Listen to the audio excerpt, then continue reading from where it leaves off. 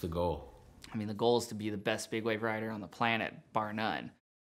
The best moments in my life have always been in big wave sessions because there's nothing that feels more pure and exciting. The best part is right before I'm about to make it to the bottom and I'm going to initiate the bottom turn. Usually in that bottom turn, I feel like I have all the control in the world.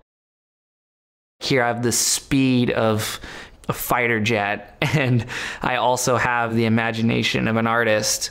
It's me and the ocean in the most dynamic moment. You're not scared, you're not nervous.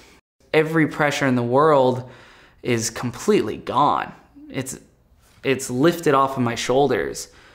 There's some sort of tribal instinct that comes out and it just feels pure.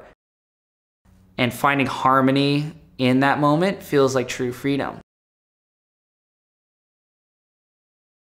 When I think about it, it's been the fact that he's sacrificed a lot of freedom to really train and really stay focused on where he wanted to go.